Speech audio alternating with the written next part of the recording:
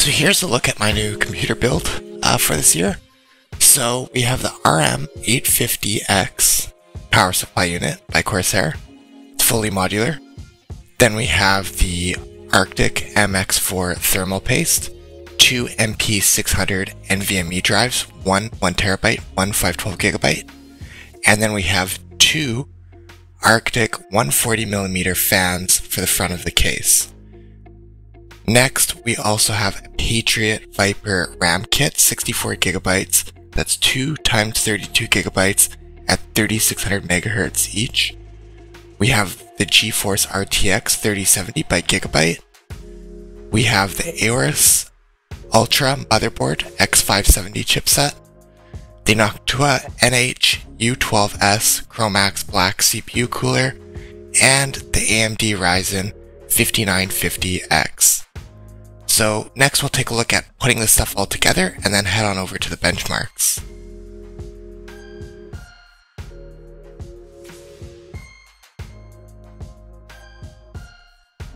The case is the NZXT 510i. It's simplistic, small, but fits everything we need.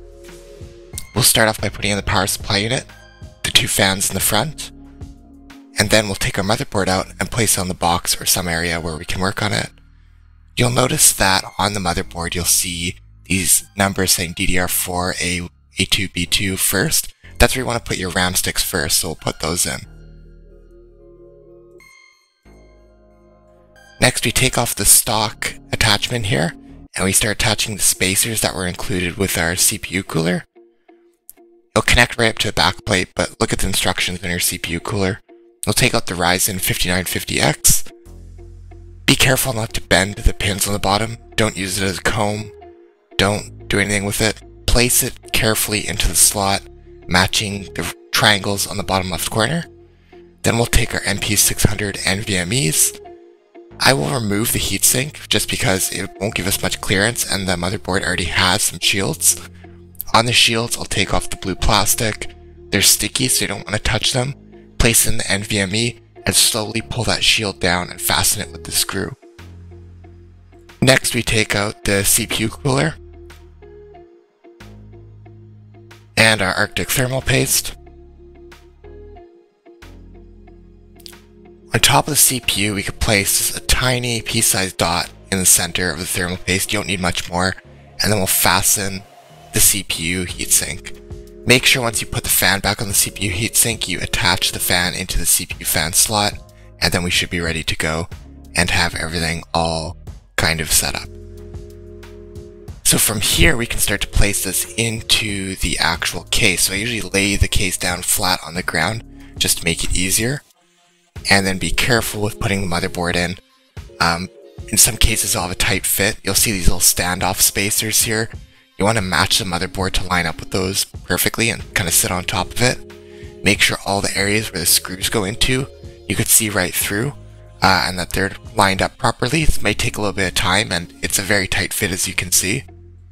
Now we have to start connecting everything up to our motherboard. So these are all the spots to connect things to. The right is just our motherboard power, bottom is power on, power off USBs, bottom left is sound, top left is CPU power, fan pins on the right, and USB 3.1. It's fairly straightforward. So now we can connect in our graphic card, connect up the power cords to our graphic card, turn on the computer, see what happens. I ended up getting a red DRAM error on the motherboard, which usually means RAM is incorrectly seated, but it wasn't. So it's usually because the CPU, in this case, is really new, and the BIOS might not support it, or the motherboard won't. So I had to look up the motherboard's Q-Flash feature, which will allow me to flash the motherboard's BIOS without actually getting visual input from the screen, because right now the computer wouldn't boot at all.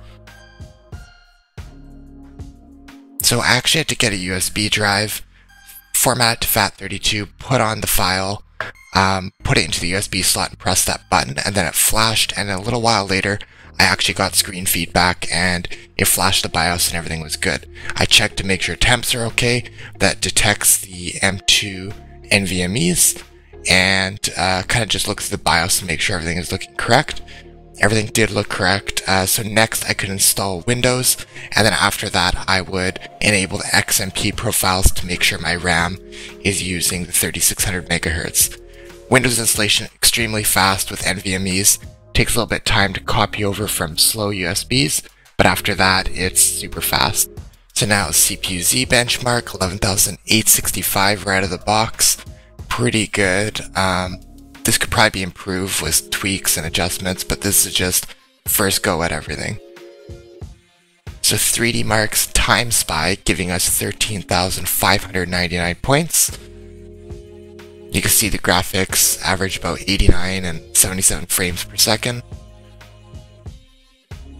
Our Crystal Disk Mark, the NVMe's benched around kind of 4 to 5 gigabytes of read and write. Cinebench R20 giving us 9,938, almost 3/4 the way of that 60-core 120 thread Intel Xeon, so pretty impressive there. Now looking at Cinebench R23, which was recently released, we'll give it a run and see what its score is.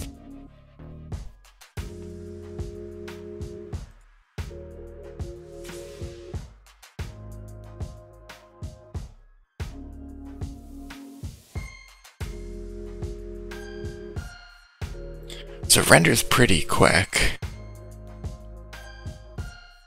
Definitely those extra cores help.